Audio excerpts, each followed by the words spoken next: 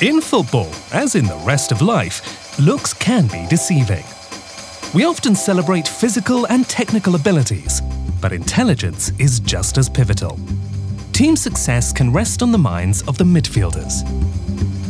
Surtout, je trouve qu'en Italie, on a les milieux de terrain, on a le temps pour jouer. Puis on le voit avec Lobotka, avec Benasser, avec tous ces joueurs-là qui sont là et qui jouent tous les matchs. Oui, c'est vrai que les milieux de terrain, on a ce rôle-là qui est un peu moins mis en avant, on va dire, parce que c'est vrai que par rapport, par exemple, à des joueurs plus offensifs, on va marquer peut-être moins de buts et faire moins de passes décisives.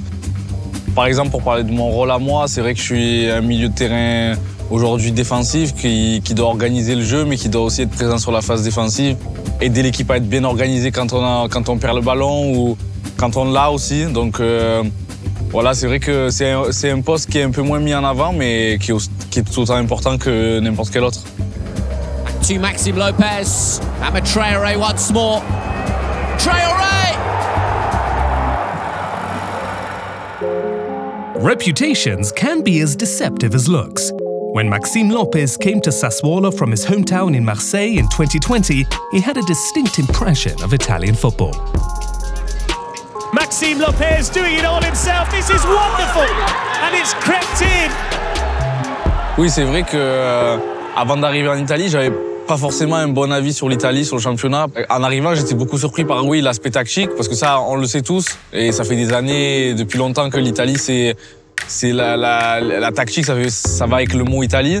Donc le football italien, pardon. Et après, on a eu un peu trop de personnes qui ont parlé du football italien comme avec seulement le catenaccio. Alors qu'aujourd'hui, on voit bien le championnat cette année, c'est un championnat ouvert. Il y a très peu d'équipes qui jouent vraiment en catenaccio, qui ferment, qui n'essayent pas de jouer. On le voit bien, il y a 2 semaines, on a joué contre la Spezia. C'est une équipe qui était bien derrière nous au classement, mais qui a essayé de jouer, qui a ressorti le ballon de derrière. Donc non, le championnat, il a complètement changé et je trouve que voilà, maintenant, le championnat, il est top.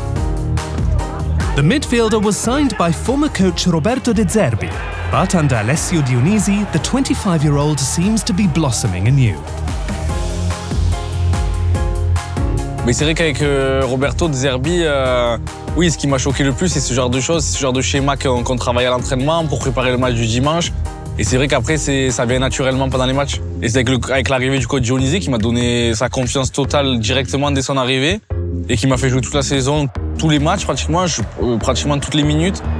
Berardi, Maxime Lopez. Maxime Lopez has good stats for passing accuracy, steals and tackles. But what makes him special is his ability to launch attacks. He's 5th in Serie A for pass completion into the final third. As for goals, he might not score often, but he's made an impact in that quarter too. Crossfield! Look at this! Maxime Lopez over the top, and Sassuolo, for the first time in their history, win at the Juventus Stadium. C'est vrai que celui de la Juventus, c'est un match particulier parce que c'est un match compliqué contre une grande équipe. Et on a fait un super match, encore une fois, on a fait un match d'équipe l'année dernière. Et après, oui, le but à la fin, il vient récompenser tout le travail de toute l'équipe. Et voilà, donc oui, c'est vrai que celui-là, pour moi, il fait partie, c'est le meilleur, mon préféré. Parce que voilà, de marquer à la dernière minute dans ce stade contre cette équipe, c'est quelque chose. Donc voilà, non, je pense que celui-là, ouais, je vais le retenir en premier. Non, c'est vrai que j'ai pas encore marqué cette année. Depuis que j'ai commencé ma carrière en professionnel, tous les ans, j'ai marqué au moins un but. Donc, j'espère que cette année, je vais en mettre un. Ouais. And Juventus are next on the agenda for the Neroverdi. Sassuolo have beaten several top teams, but a poor run in the middle of the season sees them some way off the European places. Au classement, on était 17e. Et après, on est devenu une équipe. C'est ce qu'il faut. Pour moi, ce qui est le plus important aujourd'hui dans le foot, c'est d'être une équipe. And it's 5-1 Sassuolo. Et on le voit, c'est qu'on a gagné on a quand même battu le Milan, on a quand même battu l'Atalanta. On est allé gagner à Rome. Pinamonti! They've got another one.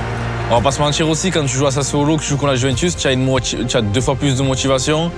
Oui, c'est un milieu de terrain il y a un peu de tout, beaucoup de technique, mais aussi pas mal de physique. Et donc bien sûr qu'après, on veut tous faire un grand match, tous faire gagner. Après, ça se joue vraiment à des détails contre ces équipes-là. Le rêve avec Sassuolo, ça serait on va dire l'Europe, allez. Ça serait de faire l'Europe avec Sassuolo, ça serait bien.